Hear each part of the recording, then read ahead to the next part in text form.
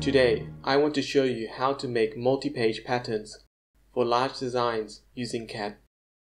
Creating multi-page patterns are really important if you're going to be designing large leather goods where the pattern cannot fit on a single A4 page or on an A3 page if you have that size of printer.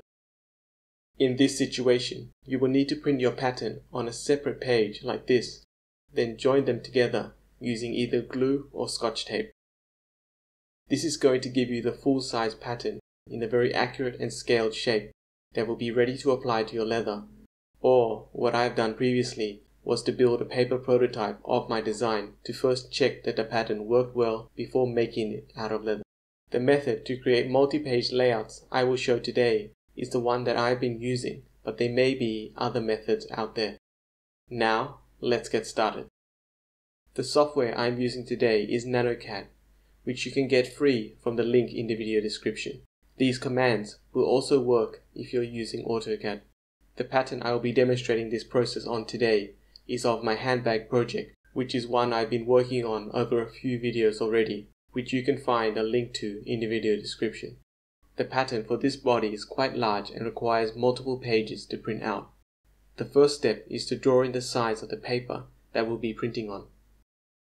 In my case, it is A4 paper, for which the dimensions are 210 mm by 297 mm.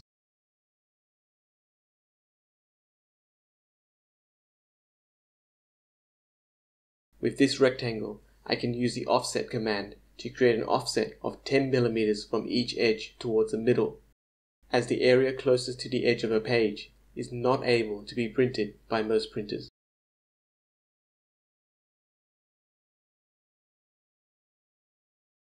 The A4 page outline is not needed anymore, so I can delete that now. What is left is the printable area for one page, and I can copy this area and make it a grid that will be large enough to fit my leather pattern. You can arrange the printable areas in portrait or landscape orientation, depending on what works better for your pattern. Next is to move the pattern onto the grid, making sure that it is completely within the combined printable area. You could also rotate the pattern if it helps you to get a better fit within your grid. The next step is to leave model space and go into the layouts at the bottom here. Right-click, create a new layout and give it a name. Then under Page Setup, select page size and orientation, the same as the grid, which for me is A4 page size and portrait orientation.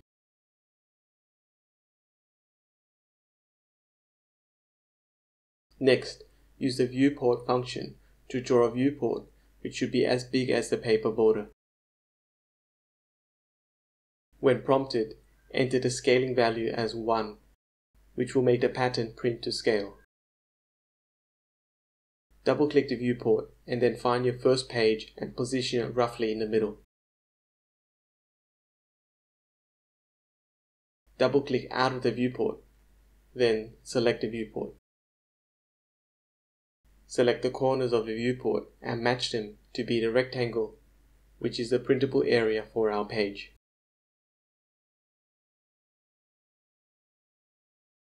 And now we can center the viewport in the middle of our page. This is the first page of the grid complete. This method will have to be repeated for the rest of the pages of the grid. You could also copy the first layout and modify it, which may save you some time.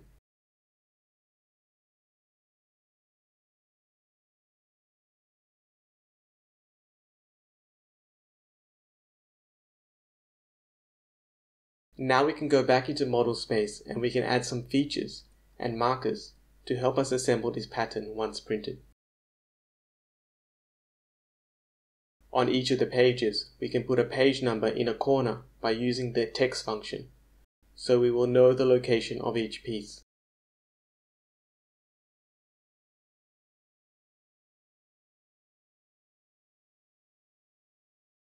We can also add large letters which will help to arrange and align the pages together like a puzzle.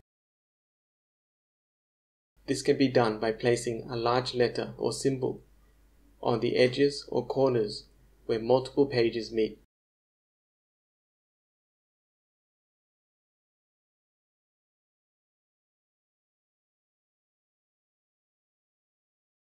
This pattern is now ready to print, and we can do this by going to the menu and first using the plot function to export the pages to PDF and then print them.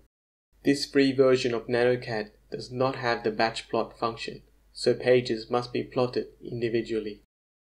Next, when it comes to printing, make sure you select actual size so it prints to scale.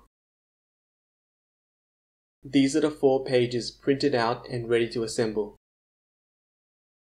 I will start by trimming off the border and joining 2 pages together, leaving 1 page with an overlapping strip.